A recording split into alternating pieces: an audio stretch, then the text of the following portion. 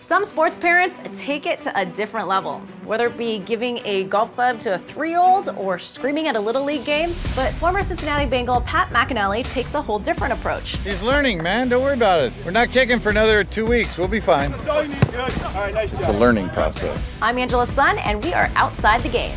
That's it. Let's go. Let's go. Bring it up. Bring it up.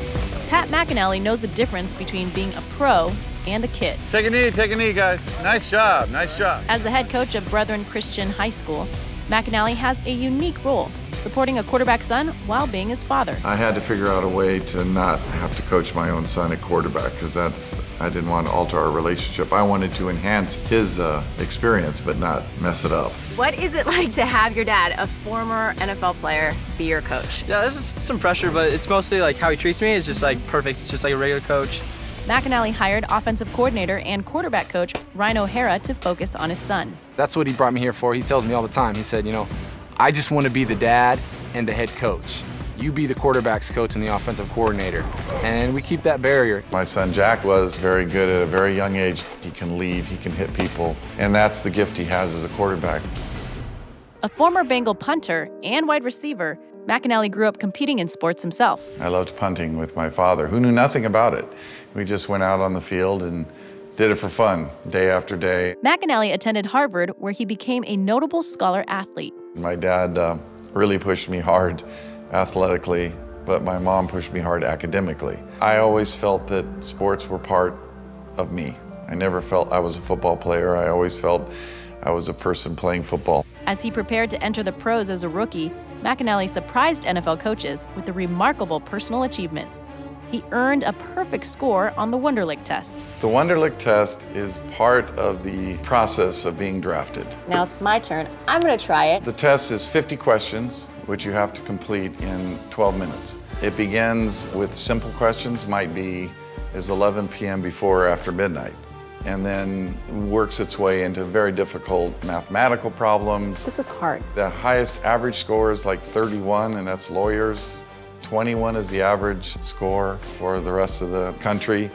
The problem is people don't finish it. It's the only perfect score by an NFL player in nearly 50 years. I can't even finish it. McInally spent 10 seasons on the Bengals as a wide receiver and punter and played in their 1982 Super Bowl loss to the 49ers. He retired in 1985, back when pro football salaries didn't set you up for life.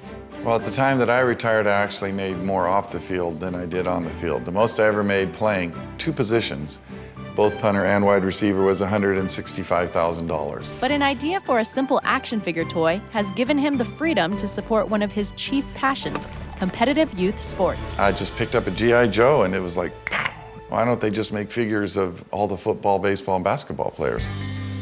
So I got my quarterly checks for 13 years, and that was the reason we're able to live where we live and do what we want to do, not because of football. It was starting lineup. Fantastic toy. For years, McInally wrote a nationally syndicated advice column called Pat Answers. I started writing for parents, trying to help them with their children playing youth sports. Now, being a head coach for a small private Christian school in Orange County, California, gives him the chance to put those ideas into action. And our school is very small. Any school we play is at least 2 or 3 times bigger than us, and some of them are 10 times bigger. Brethren Christian's football squad is a family affair for the McInallys. Well, my wife tapes all the games and many of the practices. Abby does the water, and she's always on the sideline. So it's really fun to share it as a family. The Brethren Christian Warriors and quarterback Jack McInally have a big year ahead. But Coach Mack will keep everyone grounded in what truly matters. It's still only part of their lives, and that's how it should be. We have, 18 football players. Hopefully we'll stay healthy and it'll work.